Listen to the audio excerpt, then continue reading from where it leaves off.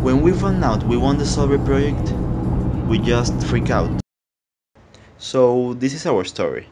We are just two architecture students from La Universidad Central de Venezuela. We're very passionate about architecture and how it's capable of solving problems of the city through the creation of spaces for the people.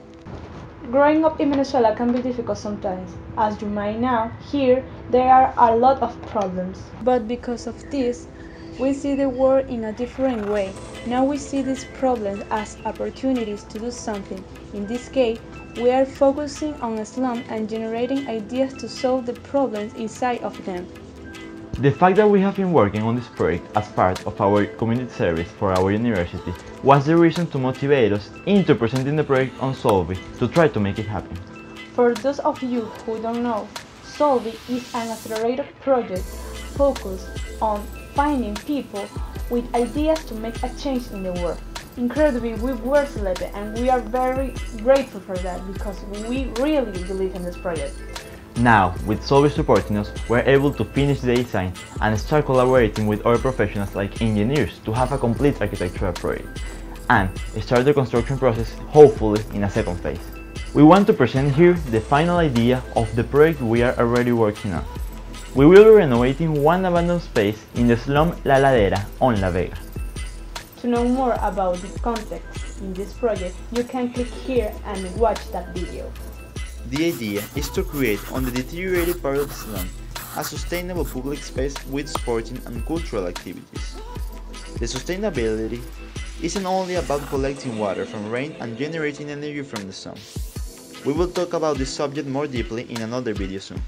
This new space will serve as a border for this community. With this, we don't pretend to isolate La Ladera.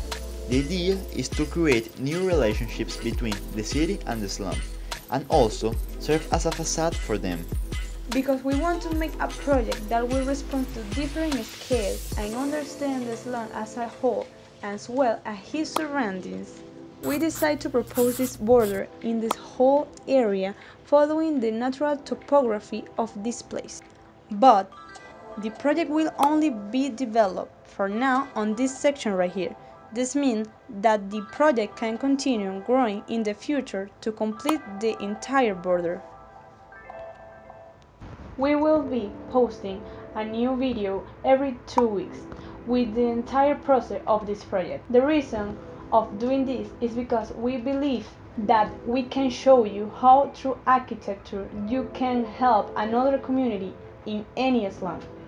In this process, you will learn to understand the context and identify all of its variables, know who are the professionals that need to be involved, generate strategies according to the needs of the context, and more.